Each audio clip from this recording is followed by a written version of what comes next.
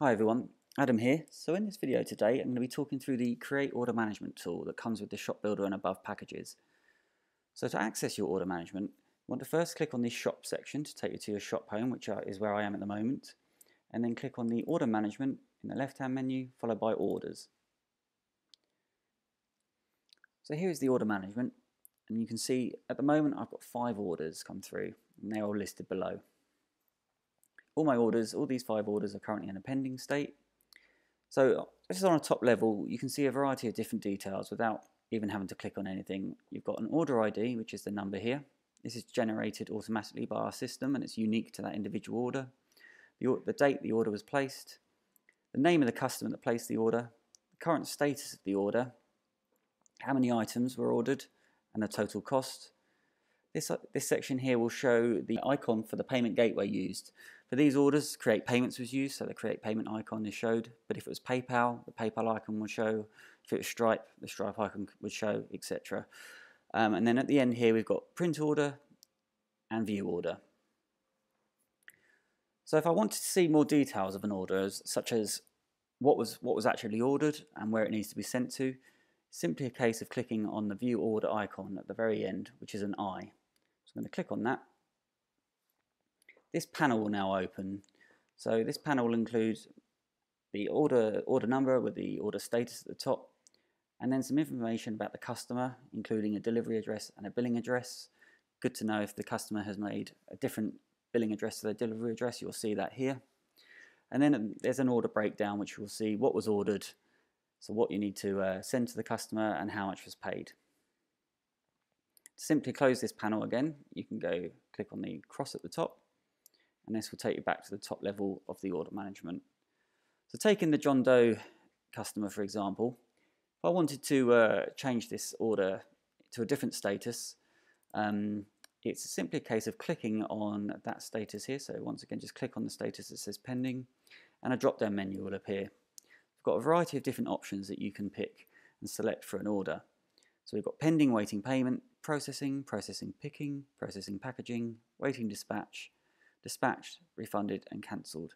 Now you might not need to use all these different statuses that we offer, but you may find them useful for various, depending on how many orders you have and how you manage your order processing.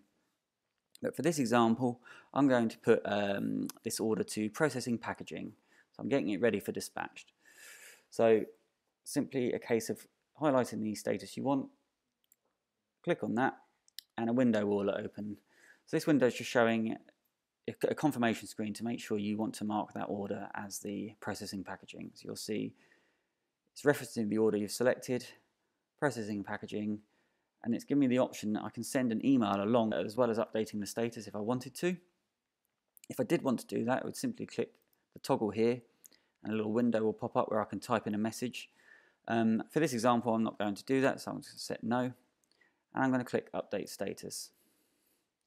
As you can see now, the order has changed from pending to this blue processing packaging status. And you will also notice at the top here, I now only have 4 pending and 1 processing.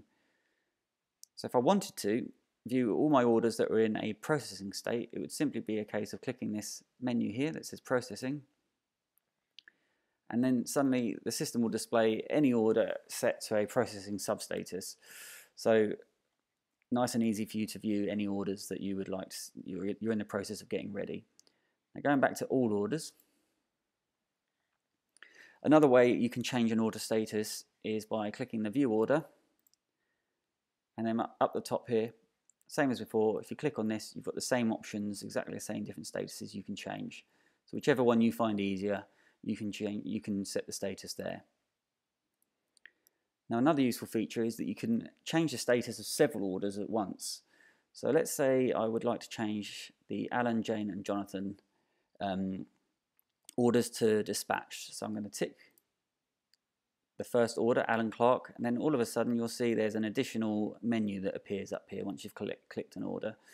So I'm going to carry on clicking, so Jane and Jonathan. Now this section up here is to change the status of multiple orders, and it will only appear once you've selected an order. And if you click on this drop down, once again it's the same actions and statuses as before, so you've got all the different options. So for these 3 I want to mark them as dispatched. So I'm going to click on dispatched and then click apply. Once again, a pop-up will appear just to make sure, check in to make sure you want to set these orders at this status. So, and also the option if you'd like to send an email. Now for this example, I am going to send an email, so I'm going to click yes, and then a text box will open, and in this text box are some tags. These tags will automatically pull through various data that will be in the email sent to the customers, and it will be their first name, last name, order ID, shipping method, the items that they ordered, and the delivery address. So without you having to do anything, all that information will be included in the email automatically. You could also add any personalization message to it after that if you'd like to. On this case, I'm not going to, so I'm just going to click update and email. Now you can see those 3 orders have changed to dispatch with a green status all at once. Those 3 customers will now receive a order dispatched notification because I selected to send that to them.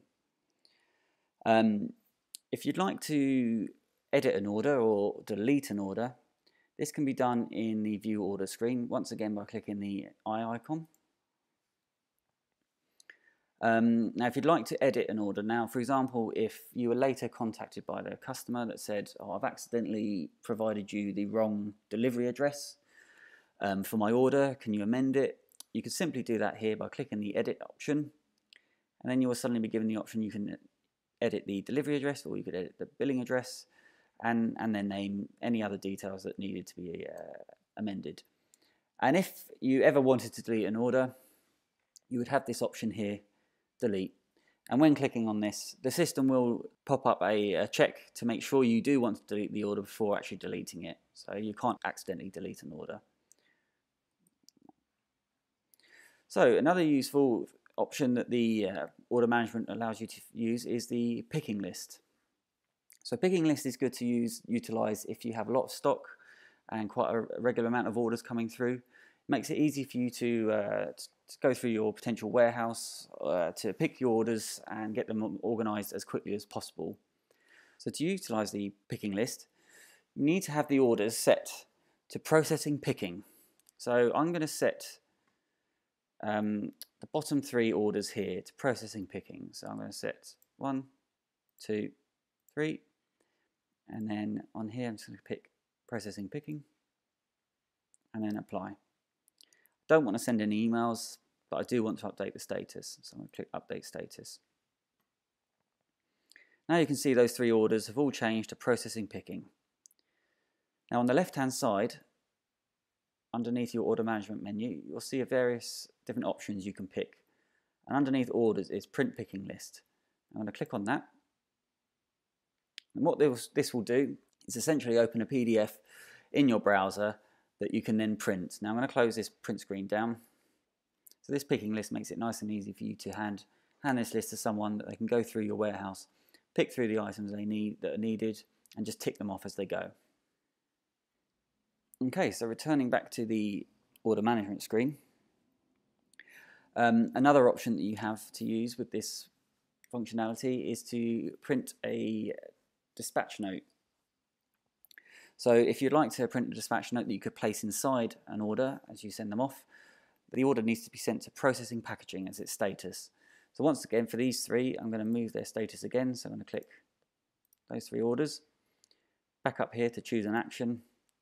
I'm going to click processing packaging and then apply. Once again, I don't want to send an email on this case, so I'm going to click update status. And here you'll see the 3 orders have all changed to processing packaging. And I've already got one at the top here from earlier set as processing packaging.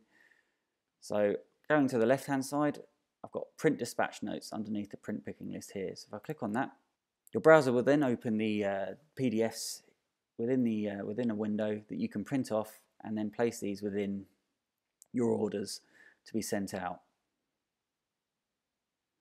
Another feature of the order management is the financial export tool, and this will allow you to export a CSV file of your orders that you've had in various different statuses, up to you which ones you want to export, and this can be useful for you for when you're doing any financial calculations for your business.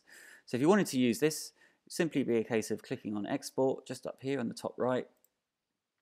A little window will slide out, and in here you can choose, depending on the package you have with Create, there's a variety of different formats you can export the CSV in. You've got an option to select date range, so if you only wanted orders for the last 2 months, for example, you could specify that in the date range, or you could go provide no date range and it will just export all orders that are in your order management currently. And then you can also specify actually which statuses orders you wanted. So if you wanted them all, you could tick them all, or if you only wanted dispatched orders, it would simply be a case of click dispatched. And then once you've set your format, your date range and your status, you click on download, and the system will then download to your computer a CSV file with all the order details and values in for you to then use with a spreadsheet application of your choice.